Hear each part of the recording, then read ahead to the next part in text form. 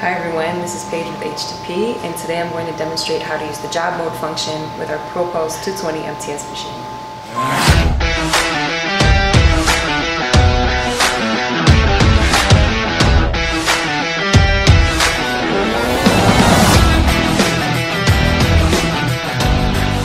Before we move to the machine and I show you how to access job mode, I want to explain to you how it functions and why it is so useful. The term job refers to saved welding parameters. I'm not just talking about amperage and voltage, I'm also talking about inductance, pinch, burn back, pre-flow and post-flow of gas, slope down timer, hot start. Any variable that you can adjust on this machine can be saved in a job. The job mode is useful because it allows you to quickly recall saved welding parameters. If you work in an environment where you are continuously welding the same parts in rotation, this allows you to save your welding parameters for each part so that you can quickly switch between them throughout the workday without having to test your settings on scrap material all the time. The job mode is also useful if you often weld materials that are not included in our Synergic programs that come pre-programmed on the machine. You would set the machine in manual mode, adjust your settings, and then save those parameters as a job. Now I'm going to show you how to save a job, how to access a job, how to leave job mode, how to overwrite a job, and how to access the trigger job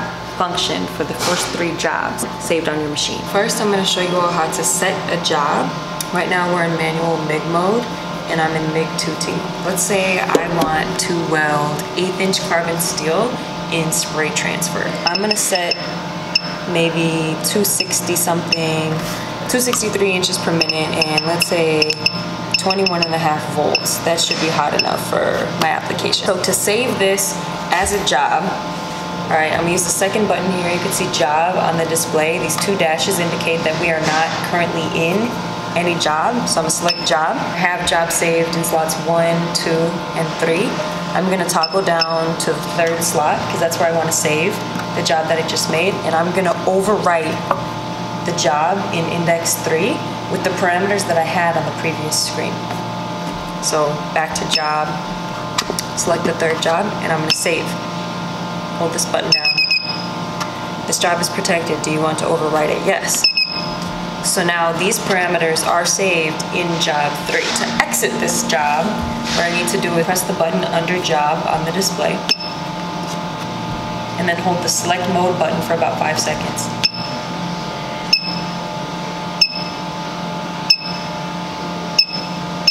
You see the asterisk went away. We know that we're not in job mode once again because we see these 2 dashes next to job where it could have the index of the job. To recall a job, I hit the job button.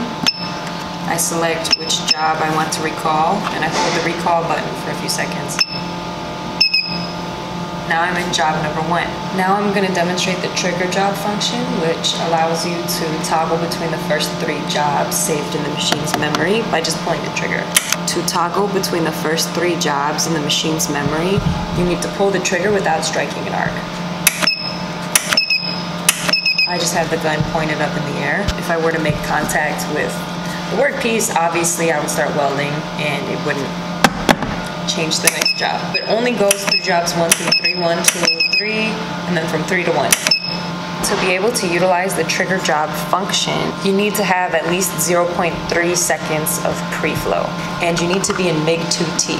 Another important thing to know about job mode is that jobs 1 through 12 are locked. You could see this padlock next to jobs 1 through 12, and then all the jobs after that, so 13 through 30, are unlocked.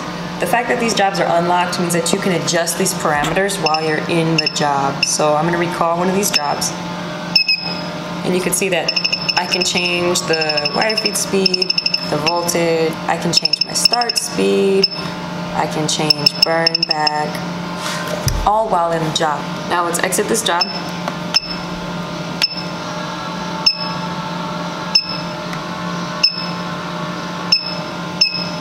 Any of the jobs from 1 to 12 are sufficient to demonstrate this, but let's recall job number 3.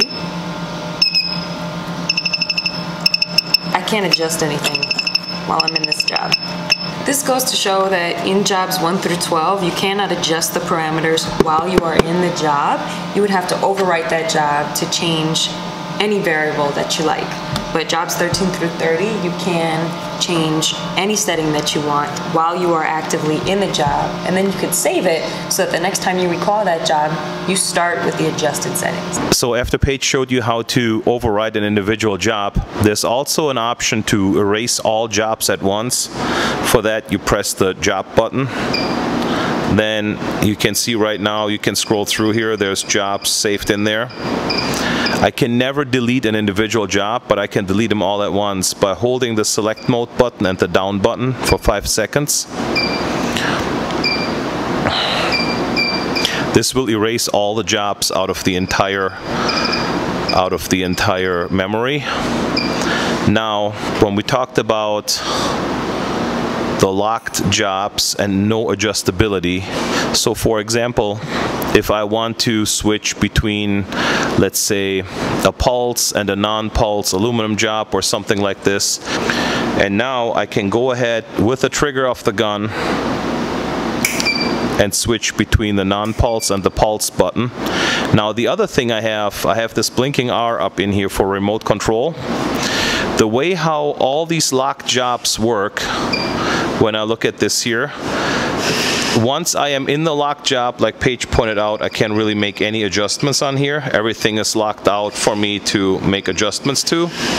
But the remote control still overrides. So if I have a remote control like the slider, I can still lower my settings or increase my settings.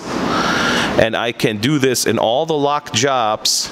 So the nice thing about this is I don't have to commit to a specific setting that I weld all my parts with, because one day my parts are cooler, one day my parts are hotter, and I may need to make some small adjustments. If I have a remote control plugged in, I can still make all these adjustments while I'm in these programs. I can make my own hot start, I can make my own crater fill. It will just keep my pre-flow, post-flow, pinch, burn back, induction setting, everything is kept the same. That's non-adjustable, but my overall parameters I can adjust. Now I'm locked out on my arc length, if that's a concern, to do the trim, to do the arc length shorter or longer. But for overall ease of application for welding, it's a huge thing that the remote control overrides those parameters. As always, if you have any questions whatsoever, please leave them in a comment and we can cover that topic in a future video. Thank you.